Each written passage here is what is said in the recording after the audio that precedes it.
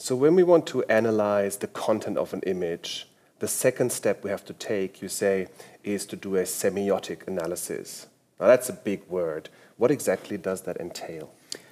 Yes, semiotics is a big word, and there's a massive body of literature on semiotics going back to the French philosopher Roland Bleiker and the range of other kind of writers. But ultimately, we can boil it down to a couple more straightforward propositions. In essence, semiotics is about analyzing the symbols that we see in an image.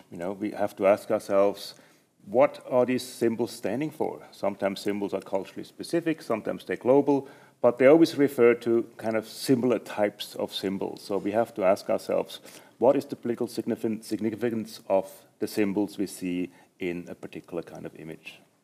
Okay, so if we take that back to our Boxing Day tsunami image, what are the questions that we're trying to answer when we do a semiotic analysis?